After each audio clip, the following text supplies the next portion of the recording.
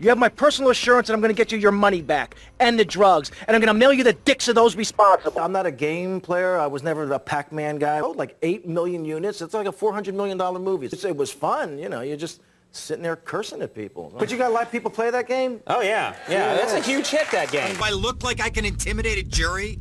I couldn't intimidate a child, and believe me, I've tried. Mega successful games.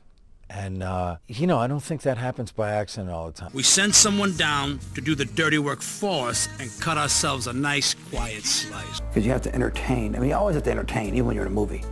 And that's the key to the whole thing, is being an entertainer. The way I see it, we two hombres in a strange town. We need to watch each other's back. Freeze, Miami Vice.